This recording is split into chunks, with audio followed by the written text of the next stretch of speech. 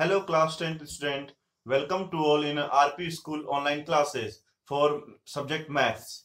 Hope you are enjoying these videos and जो हमारा topic चल रहा था वो चल रहा था about your fourth chapter that name is a quadratic equation which I have written here. ठीक है, हमारा जो चैप्टर हाफ से ज्यादा कंप्लीट हो चुका है। उस चैप्टर का नाम क्या है आपका? Quadric equation. तो फर्स्ट ऑफ ऑल मैं थोड़ा क्वाड्रिक इक्वेशन जो आपने प्रीवियस पढ़ा है उसके बारे में इंट्रोड्यूस कर देता हूं आपको कि क्वाड्रिक इक्वेशन एक टाइप की इक्वेशंस होती है, ठीक है, जिसकी जनरल फॉर्म मैंने आपके नीचे लिखी है। वो जो इक्वेशन होगी वो इस फॉर्म में होगी हर समय ax² + bx + c = 0 where a b c आपके कांस्टेंट होंगे और x आपकी क्या होगा? वेरिएबल होगा। Clear? Now second thing is that कि आफ्टर जनरल इक्वेशन जो इसकी जनरल फॉर्म थी वो पढ़ने के बाद हमने ये पढ़ा था कि जो क्वाड्रिक इक्वेशन है उसके सॉल्यूशन निकालने के 3 मेथड होते हैं आपके, जो मैंने यहाँ पर बताया था आपका कि method to find out the solution, कि 3 मेथड से उस जो क्वाड्रिक इक्वेशन है उसके हम सॉल्यूशन निकाल सकते हैं या उसके रूट से निकाल सकते हैं। सॉल्यूशन भी बोल सकते हैं, रूट भी बोल सकते हैं, ठीक है। तो रूट से सॉल्यूशन निकालने के 3 मेथड कौन कौन से? फैक्टराइजेशन मेथड है जिसको हम आपका मिडिल टर्म स्प्लिट मेथड बोलते हैं, एक आपका कंप्लीटिंग स्क्वायर मेथड है एंड लास्ट आपका क्वाड्रेटिक फॉर्मूला मेथड है जो हमने प्रीवियस वीडियो में किया था। क्लियर?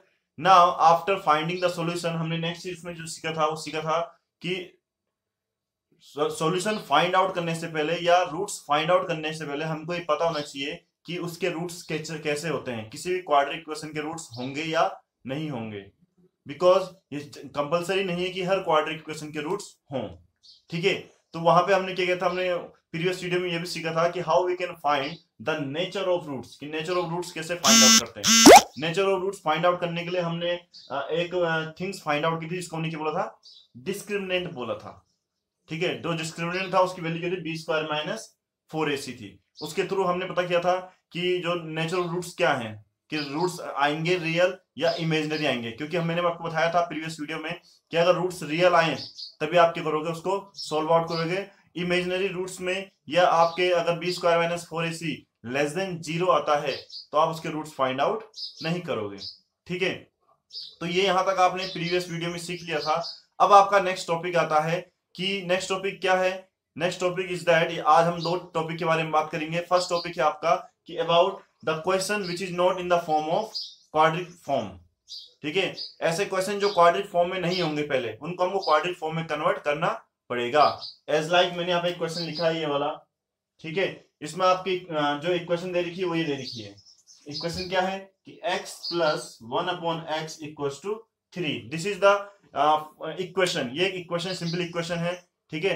अब आपको क्या करना है? इसको पहले इसको क्वाड्रिक फॉर्म में कन्वर्ट करना है या इसको सॉल्व आउट करना है, ठीक है। आपके जनरली जो क्वेश्चंस आएंगे वो जरूरी नहीं है आपकी सिंपली क्वाड्रिक फॉर्म में गिवन हो, मतलब इस फॉर्म में गिवन हो। आपको वो थोड़ा तोड़ के या थोड़ा घुमा फिरा के आपको इक्वेशंस दे सकते हैं। आपको उसको सॉल्व करना पड़ेगा और पहले इस फॉर्म में बनाना पड़ेगा, ठीक है। तो जब भी आपको इस टाइप की इक्वेशंस गिवन हो जो आपके क्वाड्रिक फॉर्म में दिख ना रही हो तो पहले उसको क्या करोगे? आप सॉल्व करोगे। सॉल्व करने का मेथड क्या है इसमें कि जनरली पहले हम क्या करते हैं? वेरिएबल्स पार्ट को एक तरफ लाते हैं। इसमें वेरिएबल पार्ट पहले से एक तरफ है, फिर उसमें क्या लो? आपका एलसीएम लो, ठीक है। एलसीएम लेंगे तो इसके अपोजिट 1 लेंगे, यहाँ x एलसीएम आ जाएगा तो x को इससे करेंगे तो x² बन जाएगा और प्लस ये 1 का 1 होगा = 3, ठीक है। इतना करने के बाद नेक्स्ट स्टेप क्या करोगे कि इस x से इसको क्रॉस मल्टीप्लाई करोगे तो हो जाएगा x² + 1 = 3x। क्लियर? अब उसके बाद नेक्स्ट स्टेप क्या होगा? इस 3x को, क्योंकि इक्वल टू के बाद क्या होना चाहिए? आपका 0 होना चाहिए, तो मीन इस 3x को इधर ले जाओ तो हो जाएगा x² + 1 - 3x = 0। इतना हो गया। तो इतना करने के बाद भी एक स्टेप बाकी है कि जो आपके क्वाड्रिक इक्वेशन है वो आपका वेरिएबल की डिक्रीजिंग ऑर्डर में होता है, जबकि यहाँ पे क्या वेरिएबल x² है, फिर x वाला आना चाहिए था, मतलब ये यहाँ पे आना चाहिए, इधर आना चाहिए। तो इसको प्रॉपर तरीके से लिखता हूं आपका x² - 3x + 1 = 0। यह आपका बन गया आपका क्वाड्रिक इक्वेशन प्रॉपर फॉर्म में। As you can see here कि आप मैच करोगे जनरल फॉर्म से तो सेम बन गई है।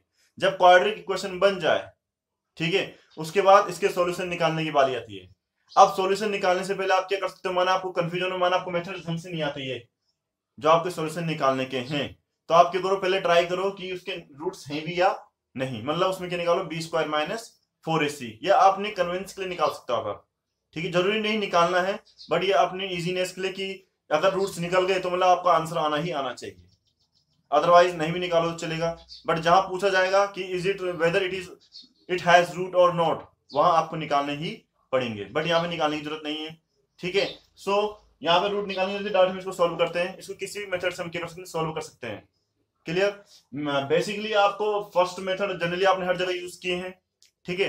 सेकंड मेथड भी आपने यूज करने हैं, बट यहाँ पे मैं उसको यूज नहीं कर रहा हूँ क्योंकि थोड़ा लंबा चले जाएगा। मैं सीधा कौन सा मेथड यूज कर रहा हूँ, थर्ड वाला, quadric formula. Quadric formula method के लिए पहले आप क्या निकालते हो, एबीसी निकालते हो यहाँ से इस इक्वेशन से। तो अगर मैं इसका जनरल फॉर्म से कंपेयर करूंगा तो ए इक्वल्स टू आपका आ गया 1, बी इक्वल्स टू आ गया -3 एंड सी इक्वल्स टू आ गया 1। ठीक है, अब आपका निकलता है इसमें क्वाड्रिक फॉर्मूला लगता है। यहाँ पे क्वाड्रिक फॉर्मूला क्या होता है, x equals to -b plus minus under root B square minus 4ac, this is your quadric formula upon 2a। ठीक है, इतना करने के बाद आप इसे पुट करोगे कि -b ये रहा और -3 ये रहा, तो b की वैल्यू -3 तो -3 बन जाएगा, plus minus under root B square 3 का स्क्वायर, ये बन जाएगा 9 -4 इंटू 1 इंटू 1। ठीक है, तो अपॉन 2a मीन्स 2 इंटू 1। इसको आगे सोल्व आउट करेंगे तो ये बन जाएगा 3 plus minus under root 9 - 4 upon 2। ठीक है, नेक्स्ट स्टेप इसको सोल्व आउट करेंगे तो x इक्वल टू बन जाएगा आपका 3 प्लस माइनस अंडर रूट 9 में से 4 गया आपका बचेगा 5, तो अंडर रूट 5 अपॉन 2। क्लियर। तो यहां इसके बाद √5 की वैल्यू निकल नहीं सकती है, तो इसलिए इसका दो आंसर हो जाएंगे। एक होगा x equal to 3 plus √5 upon 2 और एक हो जाएगा 3 माइनस √5 अपॉन 2, क्योंकि एक प्लस का एक माइनस का। This is the solution of this quadric equation, या दिस इक्वेशन। क्लियर। तो जब भी आपके इस टाइप के क्वेश्चन आएंगे, इसका सेकंड दो क्वेश्चन इसमें आपका लास्ट एक्सरसाइज जो मैंने प्रीवियस एक्सरसाइज दी थी आपको एज अ होमवर्क के लिए, उसमें दो क्वेश्चन दे रखे हैं। एक क्वेश्चन यही है जिसको आप ऐसे कर लोगे, दूसरा क्वेश्चन इसी टाइप का, उसमें भी एलसीएम लेना, सोल्व आउट करना उसको। ठीक है, तो वहां से आपको हो जाएगा, वो सोल्व हो जाएगा। क्लियर। सो ये समझ आ गया होगा मे भी आपके कि जब भी आपका इक्वेशन क्वाड्रिक फॉर्म में नहीं हो तो पहले उसको क्या बनाओगे, क्वाड्रिक फॉर्म में कन्वर्ट करोगे। ठीक है, क्वाड्रिक फॉर्म में कन्वर्ट करने के बाद तब आप उसको क्या करोगे, किसी भी फॉर्मूले से क्या करोगे, सोल्व आउट करोगे, उसका सॉल्यूशन निकालोगे। ठीक है, ये समझ आ गया। ठीक है, अब आपका क्या करेंगे, इसका हम सेकंड पार्ट स्टार्ट करते हैं आज के टॉपिक का। सेकंड पार्ट क्या है आपका, सेकंड पार्ट इज दैट कि आपके जो क्वाड्रिक, एक तो देखो फर्स्ट ऑफ ऑल जो हमने चैप्टर स्टार्ट किया था उसमें हमने सिंपली क्वाड्रिक इक्वेशंस पहले फाइंड आउट करनी सीखी थी कि कोई भी इक्वेशन क्वाड्रिक है कि नहीं, उसको कैसे फाइंड आउट करेंगे। उसके बाद हमने उस क्वाड्रिक इक्वेशन से सॉल्यूशन फाइंड आउट करने सीखे थे, फिर उसके बाद नेचुरल रूट निकालने सीखे थे, फिर आज हमने कोई भी अगर क्वाड्रिक फॉर्म में नहीं है उसको क्वाड्रिक फॉर्म बनाना और उसके सॉल्यूशन निकालने सीखे। अब आपका लास्ट है इसमें कि अगर आपके क्वाड्रिक इक्वेशन और टिपिकल टर्म में आ जाए, कि वो डिफिकल्ट लेवल में आ जाए, कि वो प्रॉपर क्वाड्रिक फॉर्म ना दिखे, पर उससे हम क्वाड्रिक फॉर्म बना सकते हैं।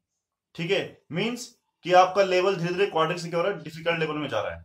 तो डिफिकल्ट, इससे डिफिकल्ट लेवल क्या होगा कि आपका इक्वेशन भी ना देके वो कैसे दे दे, वर्ड प्रॉब्लम दे दे।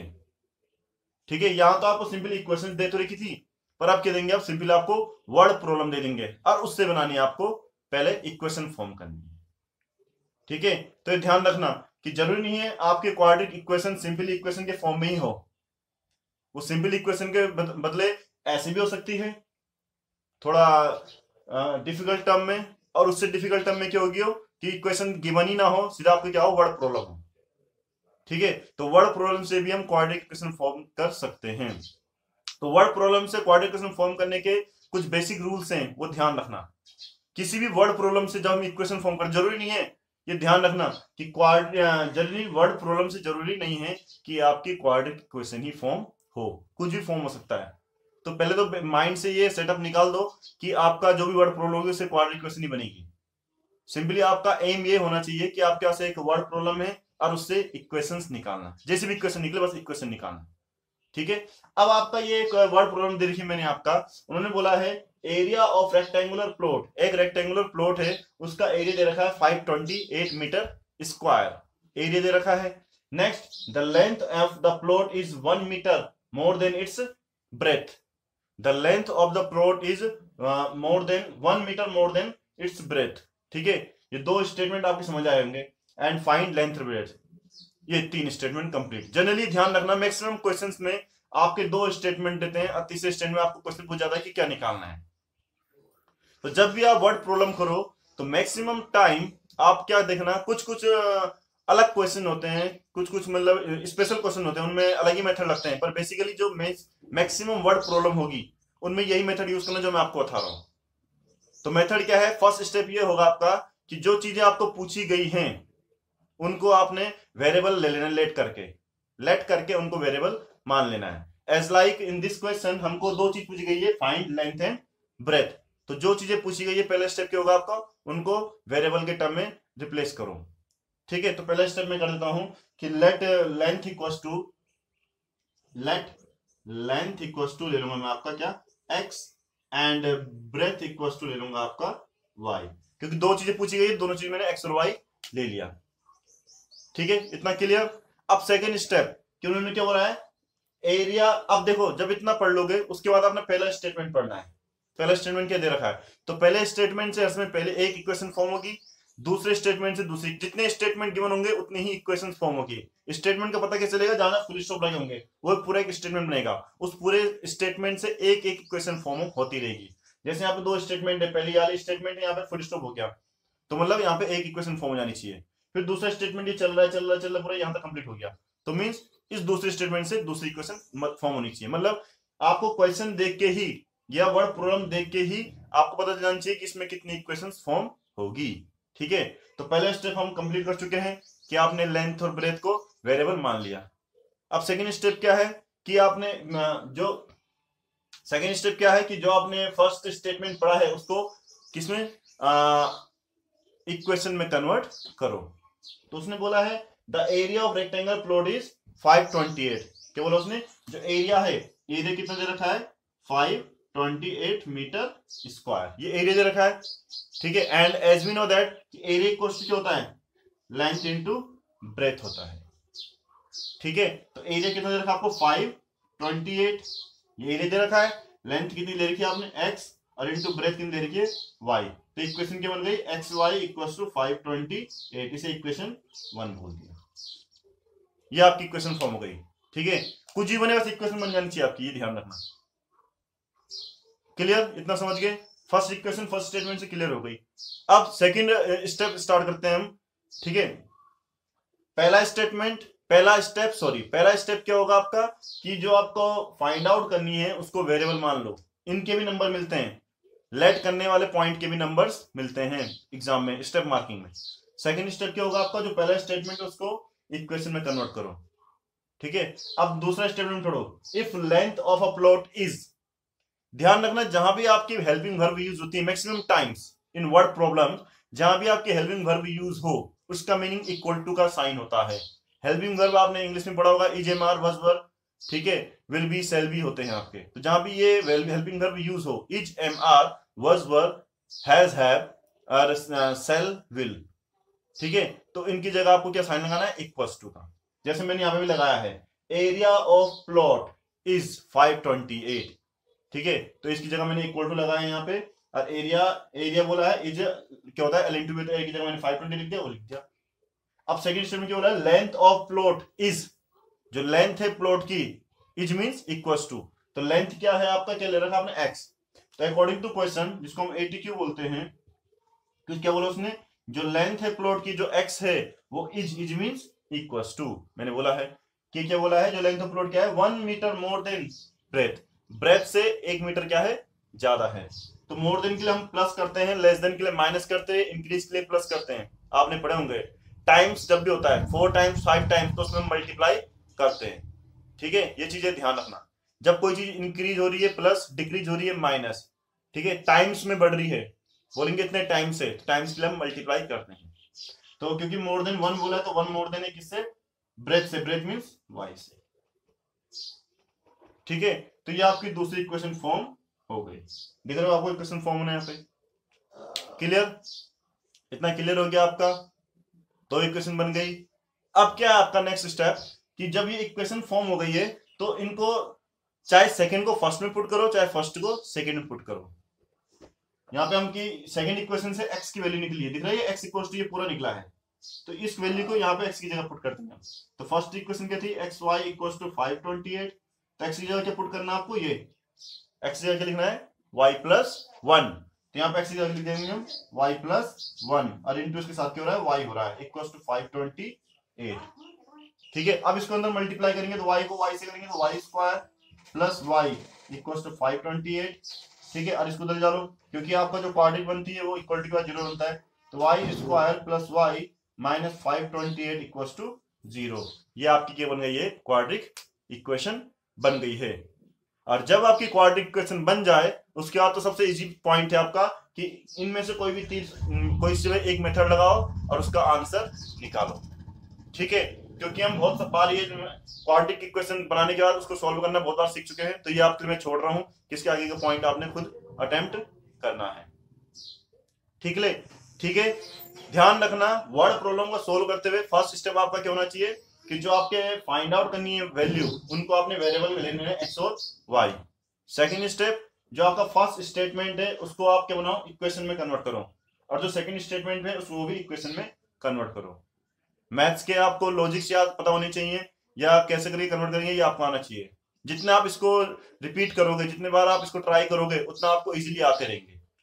ठीक है, जरूरी नहीं है आपको एक बार क्वेश्चन आ जाए तो आपने कहा मुझे आगे छोड़ दिया, इसको दोबारा से रिपीट करो, मीन्स आपको याद होना चाहिए क्वेश्चन, इस तरीके से होने चाहिए आपकी। क्लियर, तो यहाँ पे वैल्यू पुट करके आपका ये सोल्व होगा, ये क्वाड्रिक इक्वेशन बनेगी। क्वाड्रिक इक्वेशन के आपने क्या निकालना है, सॉल्यूशन निकालने हैं। सॉल्यूशन निकाल के इसके क्योंकि कितने सॉल्यूशन आएंगे, 2 आएंगे, ध्यान रखना। अब क्योंकि ये लेंथ और ब्रेथ की बात आ रही है, मे भी आपका नेगेटिव आंसर आ जाए, थोड़ा सा नेगेटिव को छोड़ देना। नेगेटिव को छोड़ने का रीजन क्या है, क्योंकि आपकी लेंथ और ब्रेथ कभी भी माइनस या आपके जो एक्चुअल लाइफ की चीजें हैं जैसे लेंथ ब्रेथ हो गई है, किसी की हाइट पूछ दी है, ठीक है, किसी की विड्थ पूछ दी है, तो कभी भी नेगेटिव नहीं हो सकते हैं, तो इसलिए नेगेटिव को हम रिजेक्ट कर देते हैं, तो पॉजिटिव वाला केस लेके चलते हैं। ठीक है, तो फिलहाल आप क्या करना, इसका आंसर निकालना कि लेंथ और ब्रेथ क्या आएगी। ठीक है, ये चीज ध्यान रखना।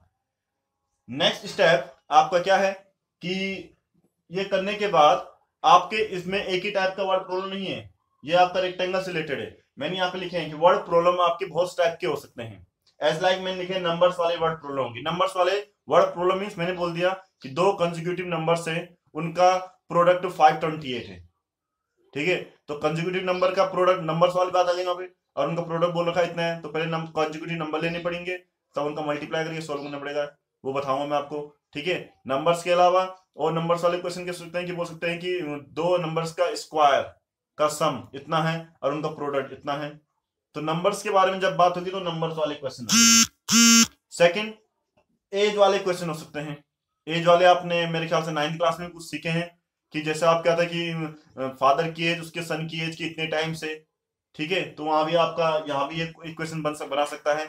एज के अलावा स्पीड वाले क्वेश्चन भी है, आप जब बुक देखोगे आपका क्वाड्रिक इक्वेशन का चैप्टर के वर्ड प्रॉब्लम, तो उसमें स्पीड वाले क्वेश्चन भी है। स्पीड वाले थोड़े डिफिकल्ट हैं, तो उनके बारे में आपको बाद में बताऊंगा मैं आपको। ठीक है, एंड लास्ट बचते हैं आपके मिसलिनियस क्वेश्चन।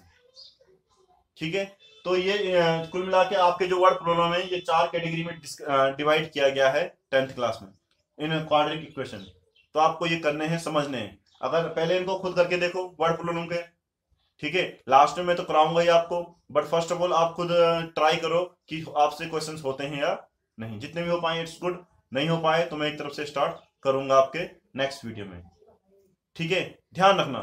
बट बिफोर ये स्टार्ट करने से पहले ध्यान रखो कि जब भी आप मैथ्स की वीडियो सुनने के लिए बैठते हो तो अपने पास एक कॉपी और पेन और बुक्स ओपन जरूरी हो चाहिए, तभी आपको चीजें समझ आएंगी। ठीक है, सो आज के लिए इतना ही काफी है। आज हमने 2 चीजें सीखी हैं। पहली चीज, फर्स्ट थिंग हमने जो सीखा वो सीखा कि किसी भी इक्वेशंस को हम कैसे करेंगे, क्वाड्रिक फॉर्म में कन्वर्ट करेंगे और तब उसकी सॉल्यूशन निकालेंगे। सेकंड थिंग हमने सीखा कि वर्ड प्रॉब्लम को कैसे सॉल्व आउट करेंगे। ठीक है, एक टाइप की वर्ड प्रॉब्लम मैंने आपको बताई भी है, उसके अलावा मैंने बताया कि आपके 4 टाइप की वर्ड प्रॉब्लम होती है। ठीक है, इनमें से मेनली आपको ये एज वाला और नंबर वाला क्वेश्चन आना ही चाहिए, क्योंकि आपके 9th क्लास में भी आपने किए हो। ठीक है, that's all for today, thank you.